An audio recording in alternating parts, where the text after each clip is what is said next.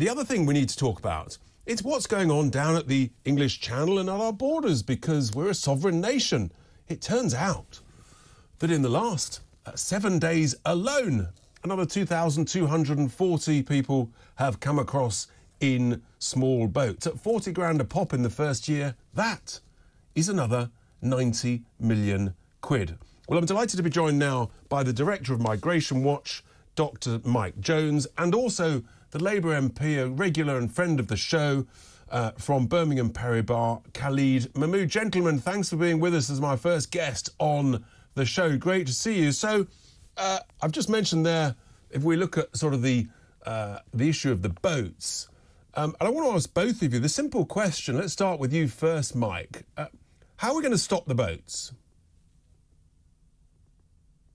Well, ultimately, ideally, you need a bilateral agreement with France, joint operations, joint boat patrols, returns policy, but that doesn't seem to be politically possible at the moment. The EU have rejected a returns policy with the UK.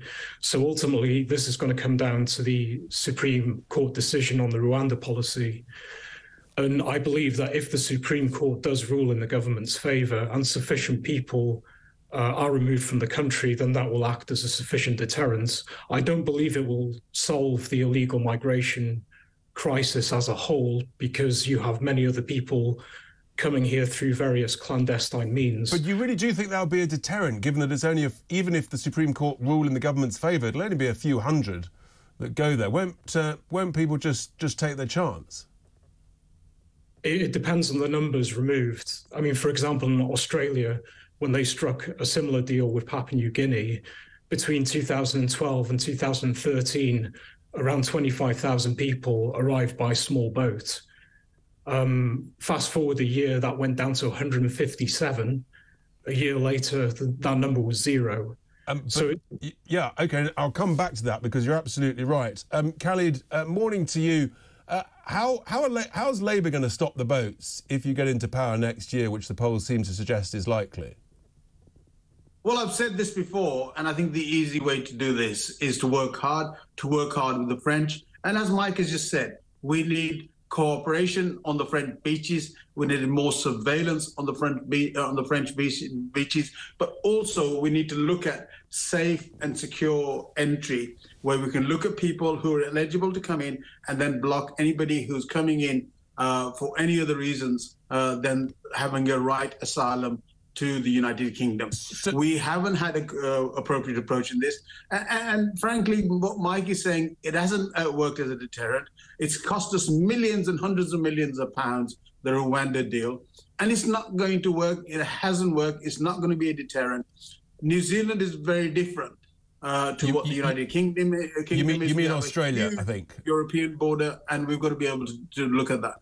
I agree with you. I don't think Rwanda will be a deterrent. But you say, I mean, Rishi's been working closely with Macron. He's sent him hundreds of millions of pounds, and it's still not worked. So in a sense, he's doing what you're suggesting, Khalid, and it's not working.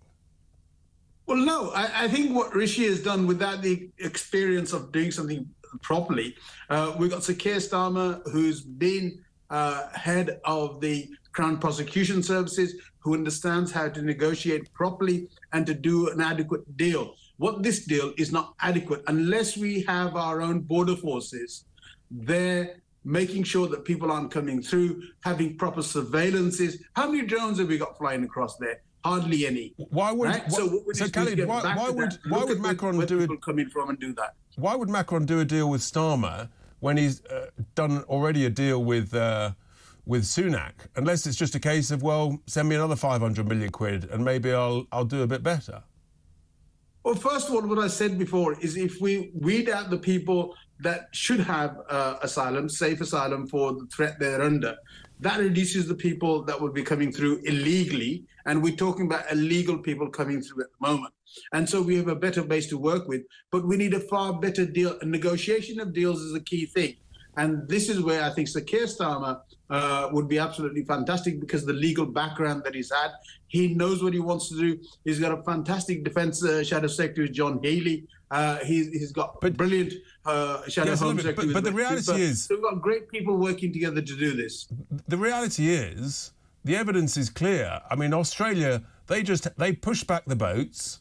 Tony Abbott won the 2013 election on a policy of stop the boats by pushing them back. And it worked. And unless we push the boats back, pick them up safely and take them back to France, which I believe we're entitled to do under international law, Mike, this is never going to stop. I think you've got to be sensible about this. And in theory, I'm not against a pushback policy. It worked very well for the Australians. But the situation is very different in the English Channel. Essentially, it's extremely narrow.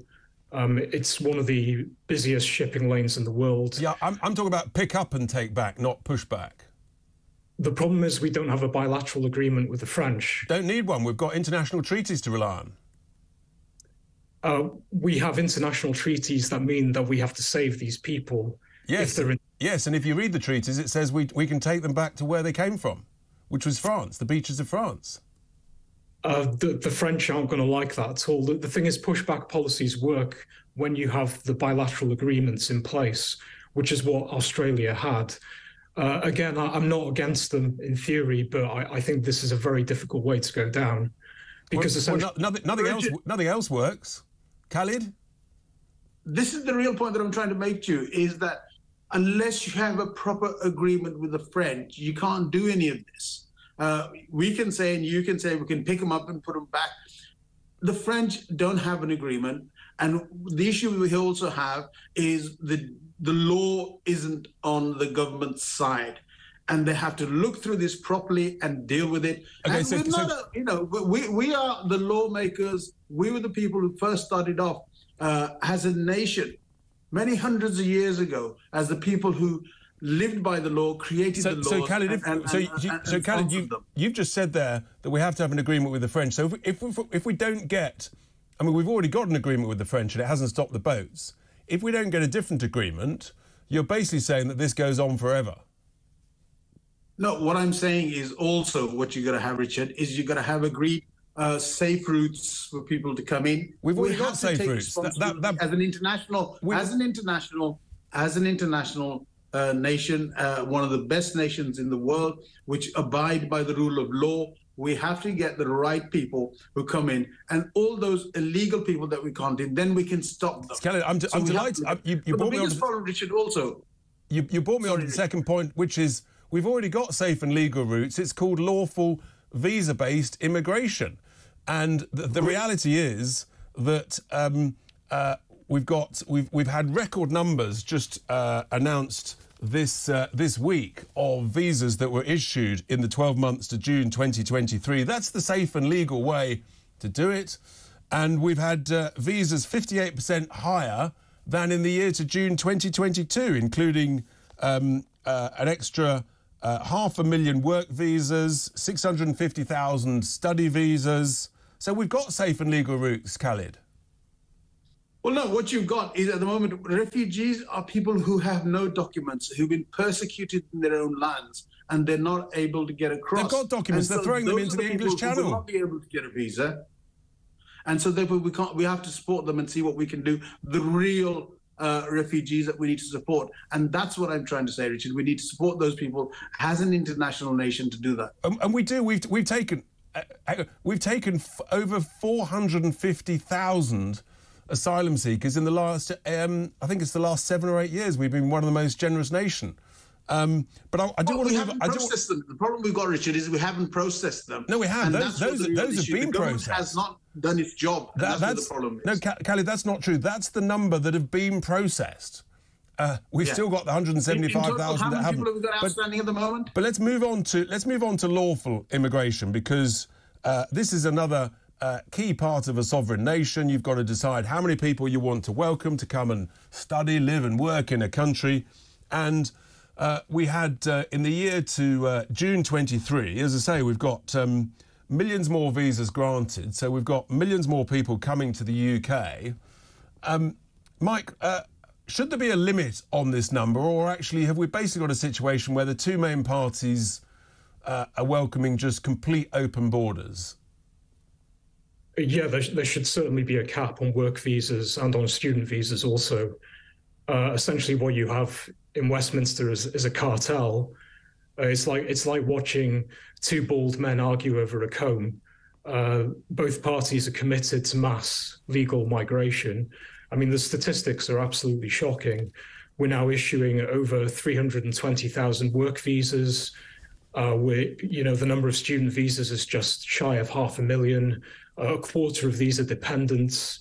The public is massively in favour of restricting migration, and they assume that the government is on their side, and that if we do have mass immigration, it's due to a failure of policy.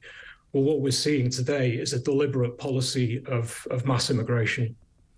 That's right, and presumably that's a policy that you support. Would you have a limit on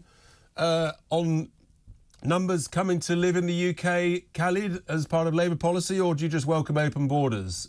Everyone welcome? No, of course we would have limits. Of course we would have limits. What would be the number? You've got with this government, what's the number? The problem you've got with this government, Richard, is that they've stopped taking figures of those students that are coming here and absconding from universities. They haven't had figures for the last 3 years. Why have they done that? And those are the questions you need to ask of this Conservative government. But in all its obligations. What limit would you put on lawful immigration every year? The limit is quite simple. That we've got to speak to our industry. We've got to speak to people who need those people to become and to be employed. We've got to speak to our universities and ensure those people are coming in are reported as soon as they abscond from a course, and make sure that their needs are met in terms of the income that these people bring in terms of universities, and they go back. So we're going to have a structure internally that accounts for people when they come in and not when they're allowed to disappear. So you haven't got a number at the moment, is what you're saying. Well, you've got a year to have those discussions. Well, no. The number, Richard, is quite simply this, is that we speak to industry, we speak to the Chambers of Commerce. And that's not a number, Khalid. That's a discussion. No, it is a discussion, but from that you will arrive at a number. Once you discuss these issues with people, I'm ahead of you. I've got a number, you see. The yearly number, which you can make clear to the public that these people are coming in, but they're going to specific jobs. So they're not coming to be on the streets. And then people going to universities, you know which people are coming to universities, and you have a register. You don't let people go. Last 3 years, we've got no records of students that are coming in. And whether we've got all the student visas, but Khalid, it's not that difficult. I've got a number. My number is net zero. About 450,000 leave the UK every single year. So we should welcome the highest skilled, the best qualified, 450,000 coming in, which means you've got net zero. It's not difficult.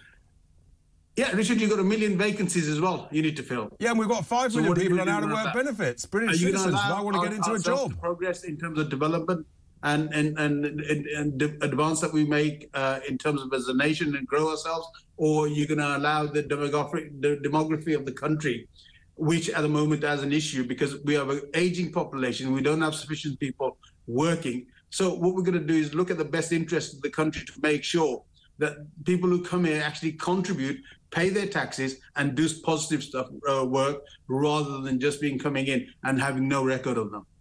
Mike, what do you think of my number of net zero? Would you support that, or do you think that's unsustainable? Well, I think the first target we need is to get net migration below 100,000, and then take it from there. Right. Okay. So you've got a number on it. Yes, less than 100,000. Absolutely. I think that's the best place to start. I mean, Khalid talks about vacancies and an aging population. The problem is we could have a population of 1 billion and there'd still be vacancies. Supply and demand are always going to be out of balance.